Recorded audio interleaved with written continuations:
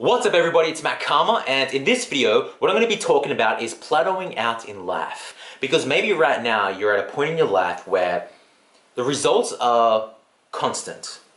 Nothing's really changing.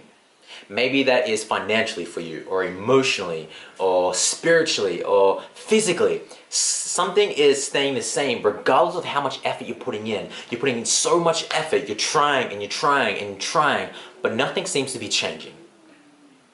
Anytime that I find myself plateauing out in any area of my life, something needs to change, which is clear. But a lot of the time, most of us will go, okay, what do I need to start doing?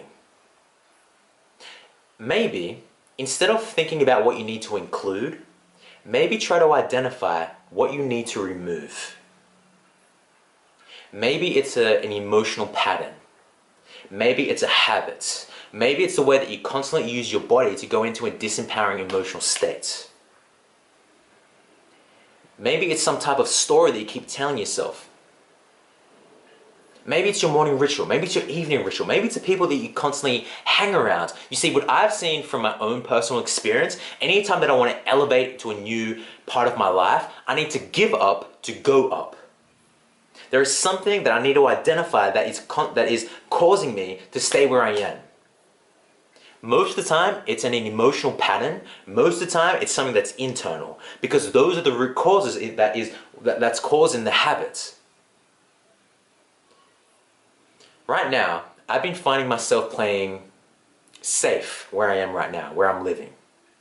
So I've decided that I'm going to move out and I'm going to move to a different country in less than a month. Now, I'm sure that I'm going to be talking a little bit more about that in a future video, but for now, I just started to realize that, look, I'm finding myself remaining kind of static. I'm improving my life, but it's not improving the way that I want it to improve. I know that there's so much more within me, and I know that if I change the environment that I'm in, I'm going to change the results. Because in the soil, right, how fast and how well the plant will grow is determined by the soil. It's the environment that determines how fast that plant grows. And I know for myself, because I'm still living at home with my family, even though I love them, I'm finding myself that I'm anchored, in a way, to how I've been in the past. And I knew when I went to Africa, I had so much creativity, there was so much that was flowing because I was in a different environment. So I've decided that I'm going to move. I've decided that I'm going to give up my safety, give up where I am right now in order for me to go up in all areas of my life. So my invitation to you is to find out, identify what you need to give up. Maybe it's a story, maybe it's an emotional pattern, maybe it's the way that you constantly use your body in a way that influences you to go into that disempowering emotional pattern. Maybe it's a habit, maybe it's people that you constantly hang around. What is it that you need to give up? Instead of trying to think about what you need to include and get more information and read more books and watch more YouTube videos, that's amazing. Keep improving yourself and find out what you need to give up. Find out what you need to remove into your life and then replace that with something new.